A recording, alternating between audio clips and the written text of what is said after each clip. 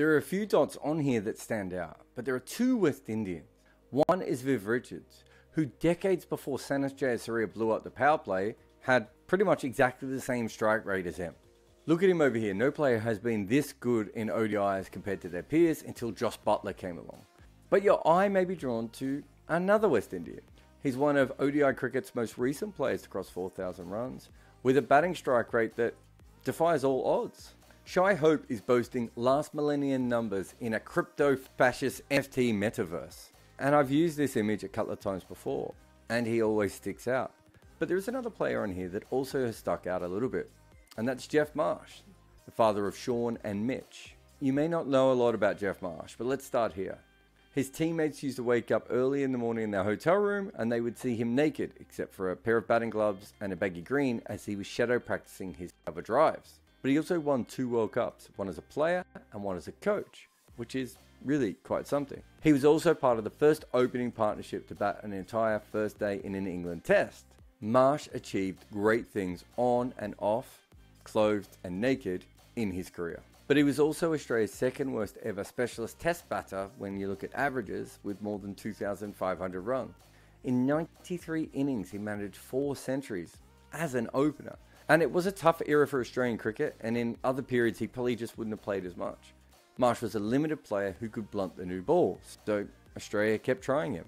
And in those days, of course, if you played in a test team, you probably also played in ODIs. In those, Marsh made 900s in 115 knocks, 4 of which were not out, despite him opening.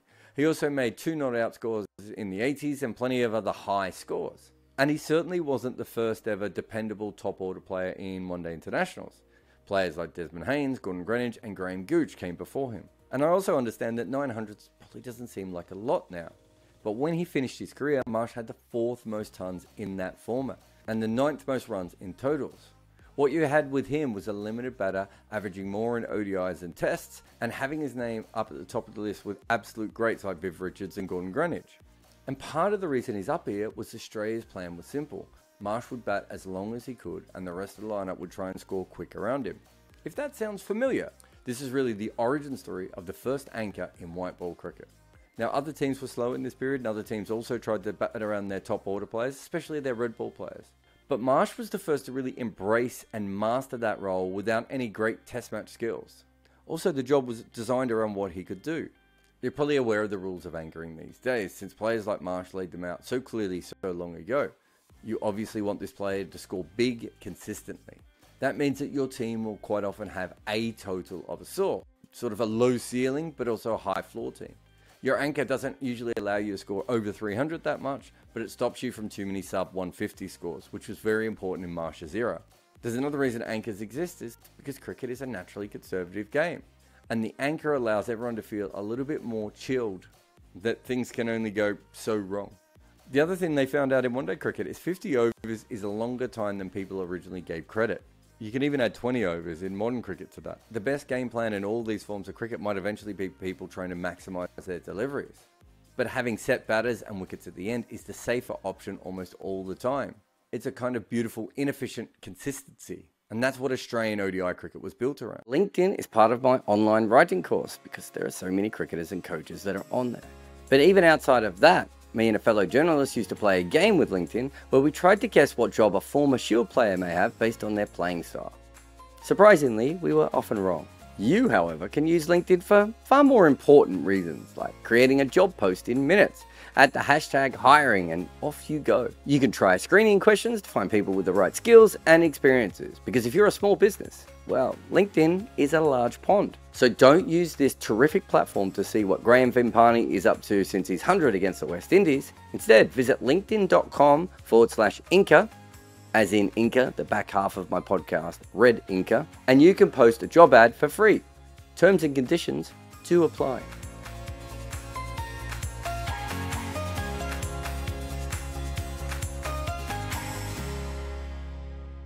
And Australia were taking ODIs more seriously than really anyone ever had.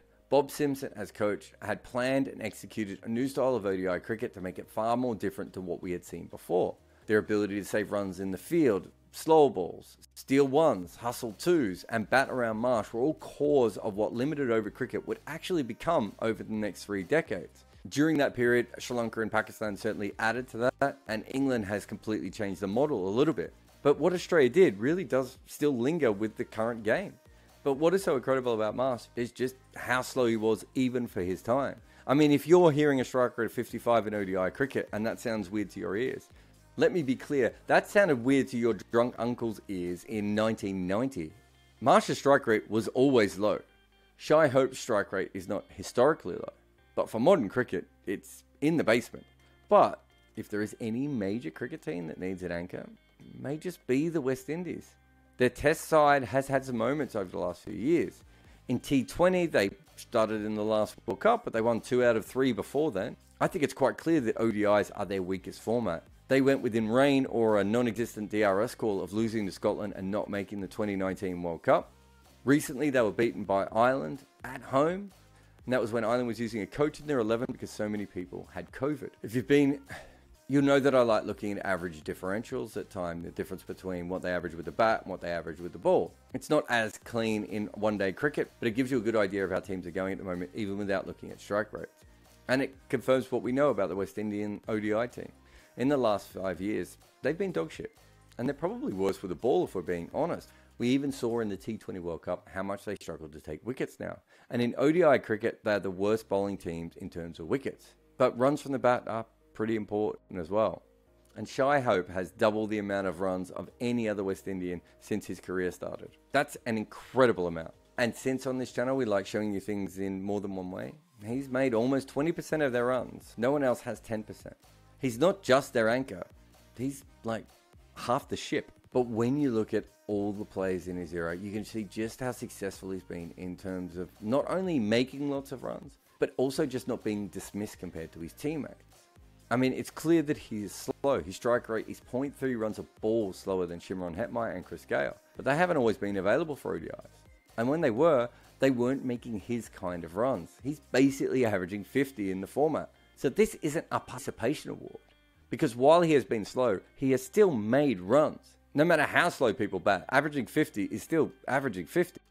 But the interesting thing about that is, you would assume that he would find Test cricket easier. But he has not, at all. Not even a little bit. For a player of his obvious talent, this is a terrible record. To be the second worst on this list is almost unimaginable with the way that he can bat. And remember, in the middle of his career, he took on England almost on his own. In that match at Headingley, he came to the crease at 35 for 3 and 53 for 2. Both times he went on to make 100. And in the second innings, he was not out as the West Indies chased 322. These were both great knocks. For them to come in one game was just brilliant. You watch him bat in Headingley, and then you look at his overall average, and it doesn't make any sense. And it's not just Test cricket. Hope is not great in T20. He's not even that good in T20. For a modern West Indian, that's fairly unique. Although he's not completely alone. Craig Brathwaite has never actually played a T20, so I suppose we don't know how he would go. Hope has played over 50, but that's a slow Tuesday for Kieron Pollard. Hope has less than 1,000 runs. At current count, I have him as the 523rd most runs in T20 cricket. He has so few that I can't in good faith show you how low his strike rate is compared to the all-time players. But anyway, here is his strike rate compared to the all-time best T20 players. He just hasn't made many runs and done it really slowly. And by no runs, I mean he's averaging under 20, while only striking at 117. It's pretty unheard of to bat that slow and still struggle to make runs in T20 with the kind of talent that he has. I mean, his average is exactly 30 lower in ODIs than it is in all T20 cricket. In fact, this is probably the most startling thing I have found. He has more ODI runs than he has Test and T20 combined. And I'm not looking at T20Is here, but all T20. And he has batted in 96 innings for ODIs, but 123 across Tests and T20s. And yet, the numbers aren't close. He has way more ODI runs. Over 60% of his runs are from that format. I find that extraordinary. And over the years, the big knock on Hope, and let's be honest, kind of all anchors, is that they are very selfish. And we certainly have batters to put their game first. It can be a side effect of how batting works, really. But with anchors, we don't often say that they are just limited or playing a role, or in some cases both.